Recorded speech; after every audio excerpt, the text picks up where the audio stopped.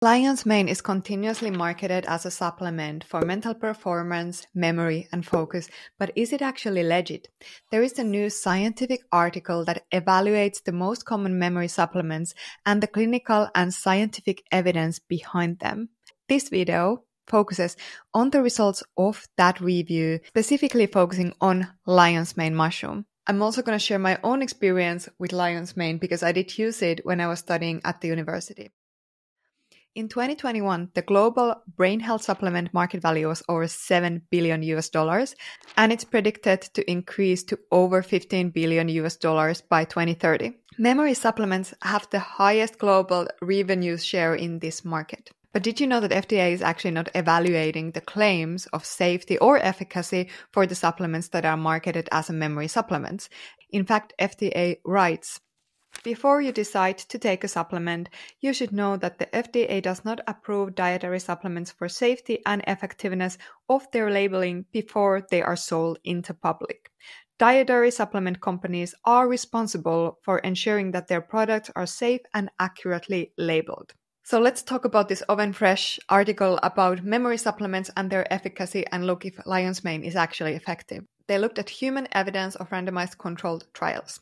This article classified the supplements into 3 categories: no compelling evidence for memory enhancement, mixed evidence for memory enhancement, and yes, some evidence that this supplement may improve memory. The article found no evidence in terms of memory with things like L-theanine, omega-3 fatty acids, vitamin B6, vitamin B9, and others. It found mixed evidence with supplements like ginkgo biloba, vitamin D, and vitamin A, and others. And it found some evidence for ashwagandha, choline, curcumin, ginger, lion's mane, polyphenols, phosphatidylserine, and turmeric. So lion's mane was in the category of there is placebo-controlled human trials that show that lion's mane may improve memory. So now I wanted to see all of the human trials and what kind of tests did they use for memory and what is the effect size, how much can it actually improve memory. So let's look at these studies.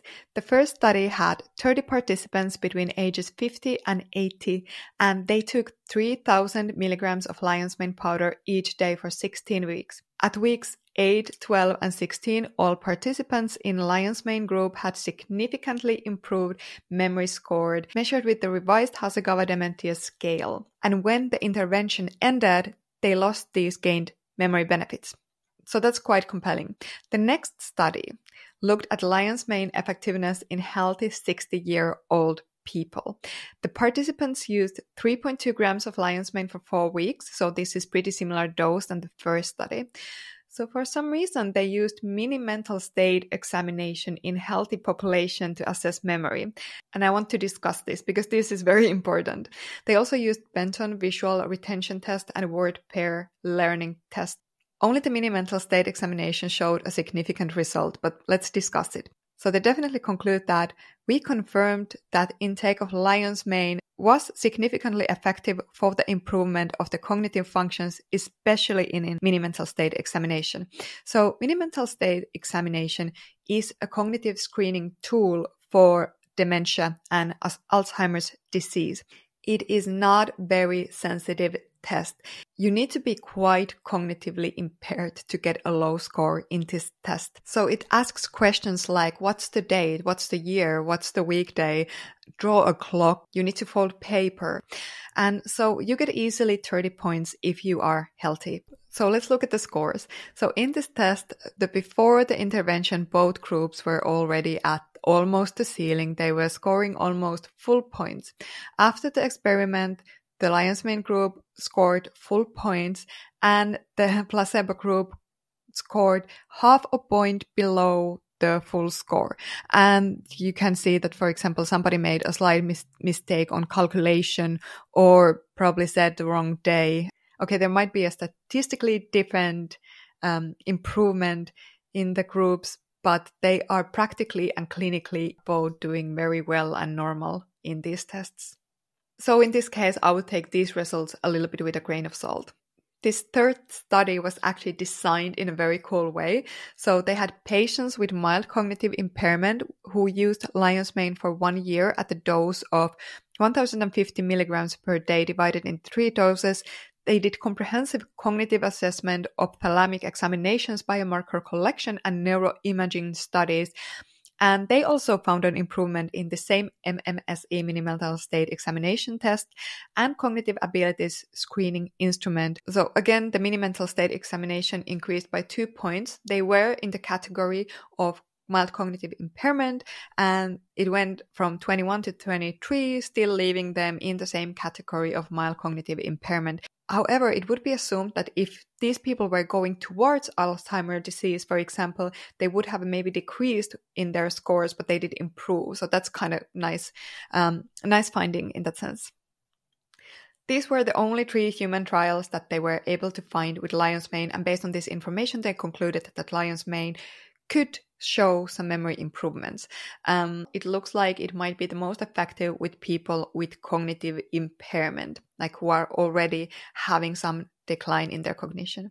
So why everyone talks about lion's mane? What is the hype about lion's mane that it's so powerful for memory? Lion's mane contain at least 2 bioactive ingredients, hericinons and erinacins. In animal studies, they have shown to promote nerve growth factors. Nerve growth factors are needed to make neuroplastic changes in the brain and make memories.